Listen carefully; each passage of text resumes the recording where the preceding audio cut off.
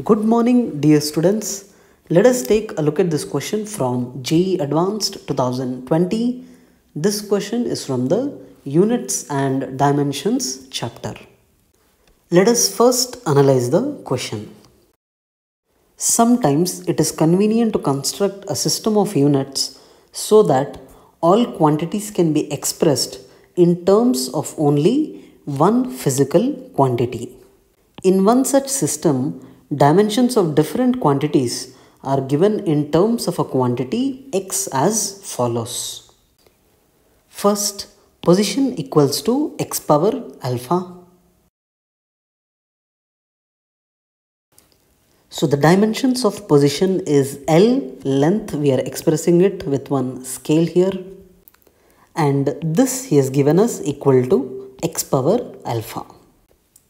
Next, speed equal to x power beta. See, this is x power beta and this is x power alpha.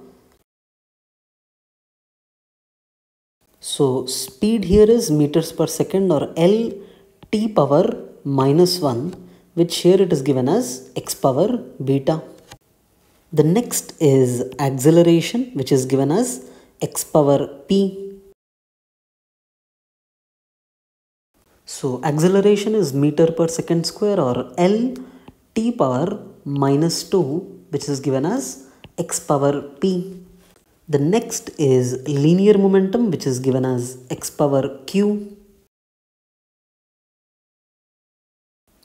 So linear momentum is mass into velocity, or kg meters per second. So that is mass into velocity is meter per second.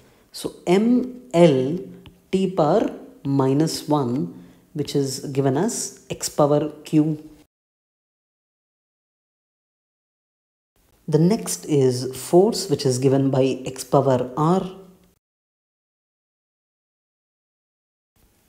So force is mass into acceleration, or kg meter per second square. This is force m l t power minus 2, and this is given as x power r.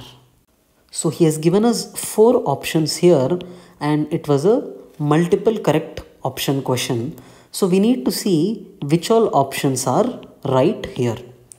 Basically, he is asking us the relation between these constants alpha, beta, p, q and r.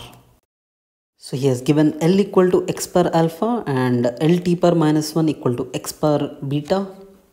So we divide both these equations, 1 and 2, we get L divided by L t per minus 1 equal to x per alpha by x per beta. Then we get t equal to x per alpha minus beta. We are given acceleration equals to x power p, or L t power minus 2 equal to x power p. Substituting L from equation 1 here, so L is given as x per alpha. I'm writing L as x per alpha.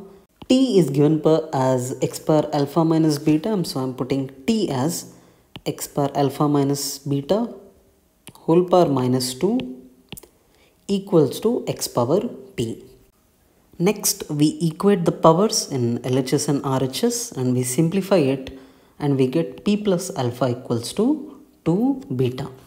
So our first option is p plus alpha is 2 beta. So the first is the correct option.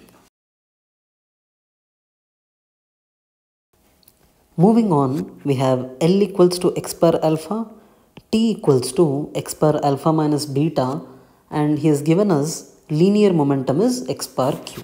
So linear momentum is ml t power minus 1 equals to x power q. Substituting L as x power alpha and t as x power alpha minus beta in this equation, we get this as m times x power alpha. So t power minus 1 becomes x power beta minus alpha equal to x power q. Simplifying this equation, we get m equal to x power q minus beta. We are given force as x power r, so force is ml t power minus 2 equals to x power r. We will substitute L, t and m from these 3 equations into this equation. After simplifying, we equate the powers of LHS and RHS that I have written here. Simplifying this equation, we get a relation between alpha, beta, Q and R. In the options, he has asked us for relation between PQR beta and PQR alpha.